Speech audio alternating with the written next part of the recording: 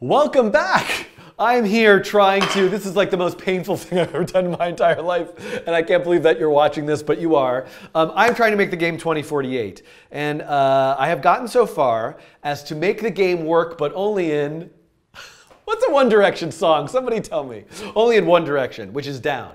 So if I hit the space bar, everything will move down. Now, it would be really nice for you to be able to see an animation, to have a sense that what it's really doing. And we haven't seen anything combine yet. Let's, come on, get something to combine. Ah, there we go. But you can see that everything's coming down and the numbers are combining when they're equal. This is exactly like how the game 2048 plays. Of course, this is much nicer to have a nice animation and different colors and all that sort of stuff.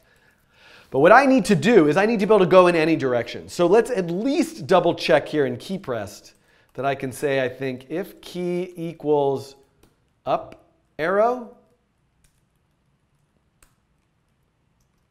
let me look in, I can't remember what the constants are in P5. Up arrow is something. Yeah, is 38. So, and what if I say console.log key? So I think I probably want the key code because the key, it's not giving me the number. I think I want this. Yeah. So key code is what I want. I want key code equal to up arrow. And I can use a switch statement. I'm not going to. Down arrow. So down is what it's doing already. Let's just try to get up and down. So if key code equals down arrow, do nothing.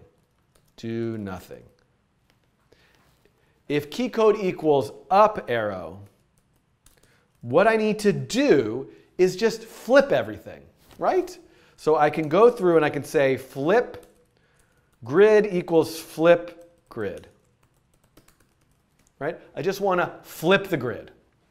So I can write a function called flip for any two-dimensional array, and I'm going to go through all 4 rows, and I'm just going to say grid index I.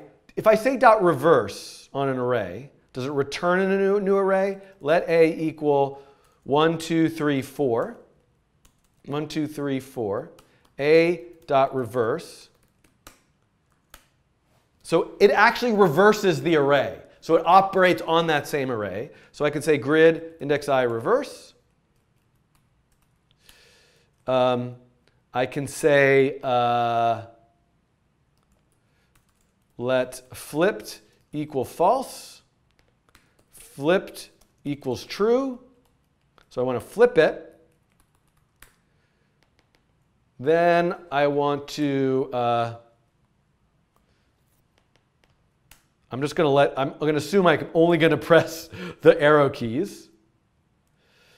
And then I'm going to flip it again. So, I don't need to return it. I just need to flip it. So I don't need to, so I'm going to flip the grid. And then if it was flipped, flip it back. So this should be now, this is just like for up and down. This should work for up and down. Let's see if this works. A little crazy thing that I've done here. Down. Whoops. Down. Okay, down. Let's go up. Up. Down, up, down, down, up, down, down, up, down, up. This is totally working. Down, up, down. And eventually, the game's going to be over because I don't have any more moves left. OK, so that works. Whew. So now I need else if key code equals right arrow. Now I need to rotate the grid. Ooh. Grid equals rotate the grid. So I need to rotate it. Let's rotate the grid. I think I want a new array. So by the way, I want a function. This is very silly. I want to have a function, and put it all the way at the top, called blank grid. And what that does is it just returns this. because I need to do this quite a bit. Just give me a blank one. So now I can say grid equals blank grid. Yeah, I love that. And then somewhere else where I did the crazy copy thing, extra equals blank grid. So that's going to be much nicer. Because what I want to do when I rotate it, and I need to call it rotate grid. And I should probably be consistent here and say flip grid with my naming. Flip grid. Flip grid. And I definitely should break this up into different files and maybe organize my code. Boy, I got to refactor this stuff. Flip grid. Change this to flip grid. Now I'm going to write one called rotate grid. Now, this shouldn't be too hard. I should just do a nice little nested loop. And I should create a new grid is a blank grid.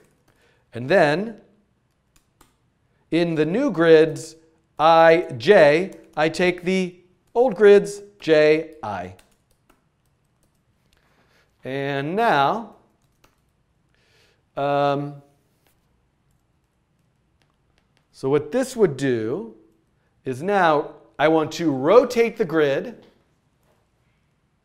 and then I'm going to have to unrotate it. Can I just rotate it a few more times? So let's see. So I'm going to have a variable called let rotate equal false, rotated. So this is rotated equals true. Then what I'm going to do, if rotated, then what should I do? I just want to rotate it a few more times. Right? Rotate it once, twice, 1, 2, 3. Only 3 more times. I'll get back, right? That's brilliant coding right there. All right, let's give this a try. Up, down, up, down. Those work. What did I have to press? Right arrow? Okay, got an error. Cannot set property undefined at rotate grid sketch.js line 71. Rotate grid. New grid is a blank grid. ij equals grid ji. Oh, look at this. That's really bad. That's really bad. J. Okay. Let's try this again. Down, up, right? Okay, got another error. Cannot read property, undefined, a copy grid, sketch.js line 53. Rotate grid is messing something up. Rotate grid does not return the new grid. There we go. Return the new grid, rotate grid. Thank you very much. Ha! This is totally working. Up, down, up, right. Now I can't go to the left. So now I need, this is no problem though. Watch this. This is total insanity. But else, if key code equals left arrow, now grid equals rotate grid. I want to rotate it and then flip grid. Grid equals flip grid. And you know what? I should just always return a reference. Like even though, because it's just too confusing to keep track of which functions do which. So I'm going to go back to my flip grid function. Scroll, and just say return grid. So now, if I'm going to the left, I could rotate it, then flip it.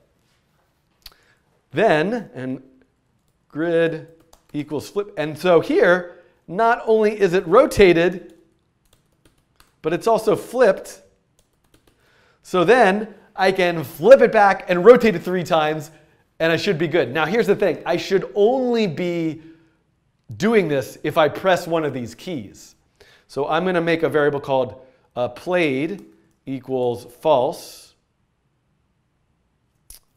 And I'm going to say played equals true. And again, this can really be refactored. Really, I should do a part 3 of this to refactor this probably. But all 4 of these keys. I am playing. And so now if I have played, then I can do all this crazy nonsense. If it's changed, add a number. Otherwise, console.log game. Well, it's not game over because it's only if I have no moves left. So I'll get to that in a little bit. Okay, let's see. What's the chance? Oh yeah, I could use else. Played is true. Right? I can assume that I've played. But in all other cases, I can at least make this a little better. In all other cases, right? If it's some other key, played is false. So I'm going to assume that I've played. And now, let's see. Okay, down. Whoops. Down. Okay, down. Down is combining to the right, to the right, to the right, to the left, up, to the right, to the right, to the left, down, to the right, down. Whoops, I don't know what I just did. To the right. I'm pretty sure this is actually working. It actually is doing what it's supposed to do. And hooray. Great. Okay, so this is the functionality of the game. There's going to be a part 3. This is 3 in 3 parts. Part 3, I will add the score and determine if there's no moves left. Okay? So that's what I need to do. And I think that what I can do is maybe in part 3, I might refactor a few things. I'm getting some good suggestions from the chat. Okay? All right. Thanks for watching this so far. Wow, I think I might have made 2048 by accident somehow.